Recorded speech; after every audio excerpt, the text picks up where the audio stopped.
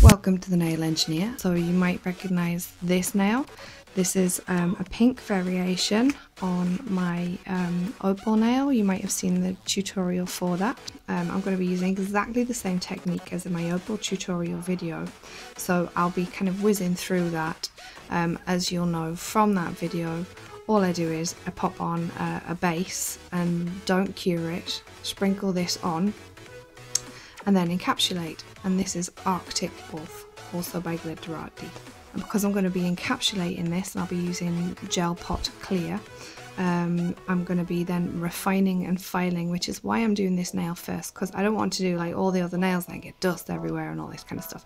So that's my top tip, always do your messy stuff first. So let's get cracking.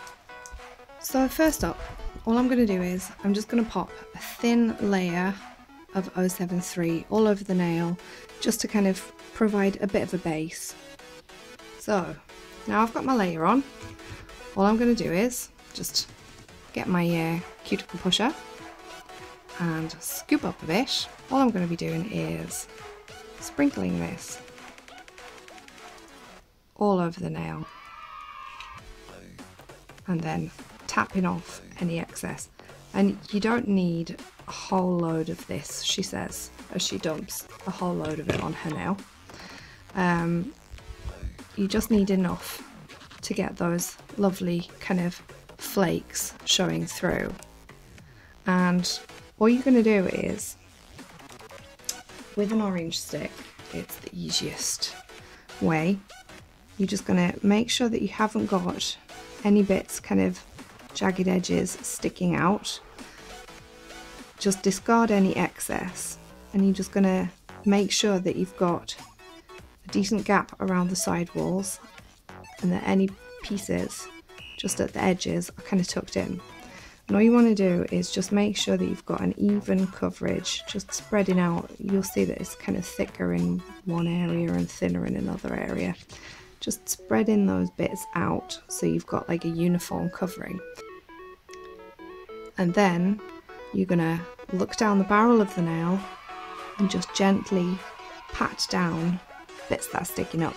You just want to try and keep this as close to the nail as possible, just to kind of reduce the bulk when you've encapsulated. Once you've done all of that, you're going to cure it for 60 seconds. So I got all the glitter pushed down on the nail and as flat as I can get it. And now we're going to be encapsulating with gel pot clear. And you can see it's quite thick and viscous. And you just to be careful when going into this not to introduce any bubbles in there because it is so thick. I will say that it's behaving a lot better in warmer weather because there's a bit more kind of like flow to it when it's warmer. In the winter time you'll be wanting to warm this up, perhaps on a radiator or just, you know, in a warm place. And my camera is really struggling with these glitters to focus in. I'm really sorry about this. Normally you wouldn't really want to do that. You wouldn't want to abandon your blob on the nail, because then there's another chance that you're going to get bubbles in there. But in any case, it's just the usual rigmarole for when you're encapsulating. You start with your blob kind of towards the cuticle / zone 2. Now with this you don't want to do it all in one, although they said that it has like less of a heat spike than other builders. I have actually found that it's got quite a spike on it, and especially if you're not using this with like a builder base, you really like want to go thinner.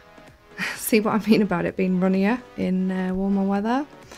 So anyway, let's hope that my camera doesn't keep going out of focus like that. You've got to work fairly quickly, and you just want to make sure that you get all around the edges And can you see how it's kind of started to level out now?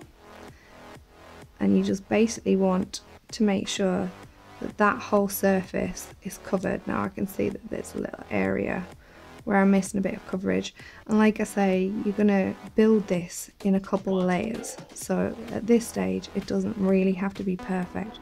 All you're wanting to do is make sure that you've got most of your glitter kind of like anchored in, and what you really want to do as well is make sure you go around the sides and that there's no kind of like little voids in there, and that there's no product on the skin either.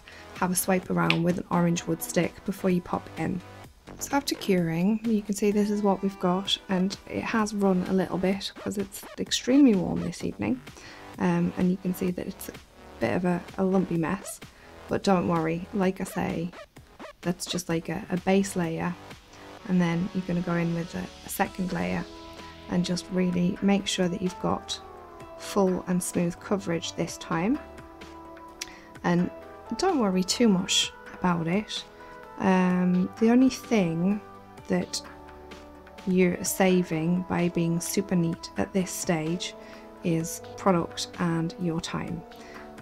If you struggle to control your gel, don't worry, it will all come right when you file it. This is not a movement that I would normally make, it's just because I'm used to kind of like putting on the gel in one. I'm just wanting to really scrub down and make sure that any of those like little voids in there are filled, because we don't want air bubbles, we don't want voids, we don't want a breakdown in the manicure kind of further down the road. So I'm pretty sure that I have got a full coverage there now. I'm just going to have a little last kind of look around the nail just to make sure that I've got that apex forming nicely, that I've got no bubbles, and that everything is covered. And then I'm going to hang upside down just to let gravity kind of help that apex along. Well, as luck would have it, my phone decided that it was really low on battery, so I had to find my charger. Now I'm in a little bit of a mess, but let's leave it like that, and I'll show you how easy it is to file back into submission. So after curing, this is what we've got. A hot mess, literally, because of that heat spike. So I'm just gonna wipe off my tacky layer, and I've had a lot of requests to show how you file an encapsulation, how you file and refine it. A lot of my nail buddies and stuff have been complaining of getting kind of flat blobbiness, and if anything is the epitome of flat blobbiness, it's this right here. But it is real easy. So this could get boring.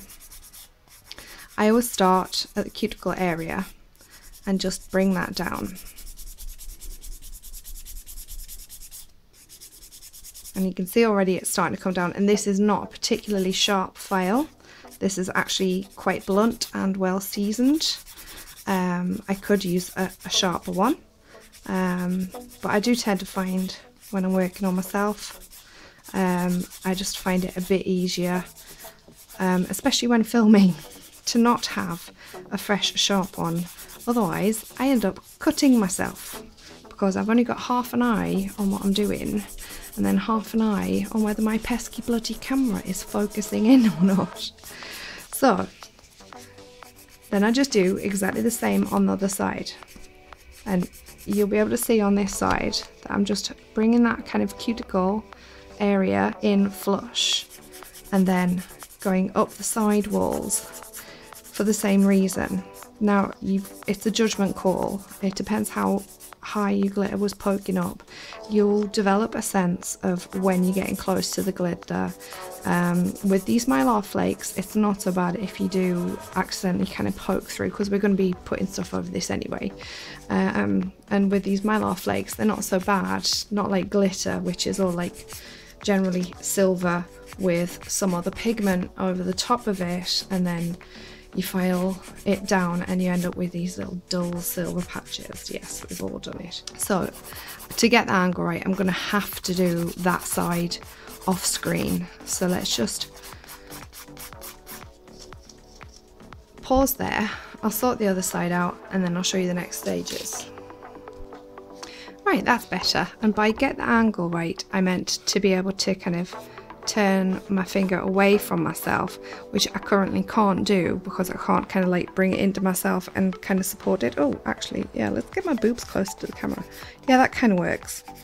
So that's how I do the other side, if any of you are wondering. So you can see there that we have brought in the side walls and we've brought that cuticle down, and we're still a little bit kind of like humpy lumpy in this area. And this is the stage where you go up and over, and let's switch back to my trusty one. So up and over is kind of just blending the beginnings of that apex into the side walls, yeah? And then your final stage, and I think we'll go back to this one, is beveling out your end. Now this can take some time if you've got quite a layer on there, because what you want to do is kind of get a nice curve going on and then a nice slim tip, as slim as you can get it without risking breaking through to glitter. So that's all I'm doing, is kind of like blending down. And sometimes for this stage I like to switch to my Gel Bottle Ink sponge buffer. These are really good for getting a nice kind of crisp edge without taking quite as much off as a file, even though they're supposed to be the same grit, but to me they just feel a bit softer. And so all I'm doing is I'm just in slow motion just coming down in that direction. Obviously you'll need to change this depending on your free edge shape. So wherever there's an edge on your nail, you want to kind of smooth down like in a kind of flicking curve motion. And believe it or not, the higher you leave the apex, the slimmer it will make your edge appear. I'm doing a good job of stabbing myself here with the file, but you can see there that's really taken shape now. Probably that edge is about as crispy as I'm going to get it without breaking through to the glitter. And what I always do at this stage is just sharpen up that free edge again, and this is the bit that makes everyone wince when you do it, but it's really the only way I find to get a nice kind of crispy edge.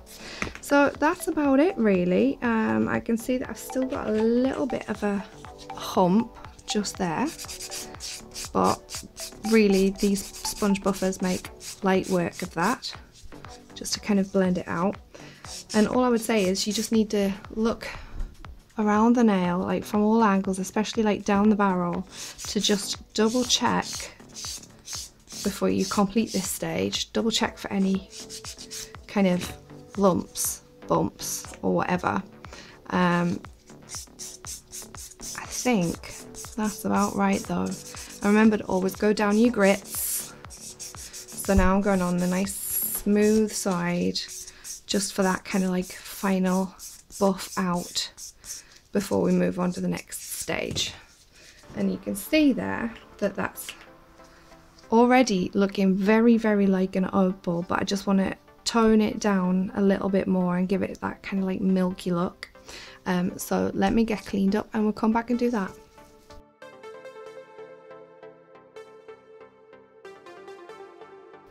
So after curing, I just basically top coated, and this is what we're left with. And you can see that it's just a really nice kind of soft peachy pink tone compared to the white one. The white one's very nice, but I just want to try like a range of colours. And if you're on Instagram, follow me at The Nail Engineer. I'm sure you'll be seeing a whole heap of different coloured opals in the future. So I hope you enjoyed this and found it useful. Thank you very much for watching, and I will see you next time.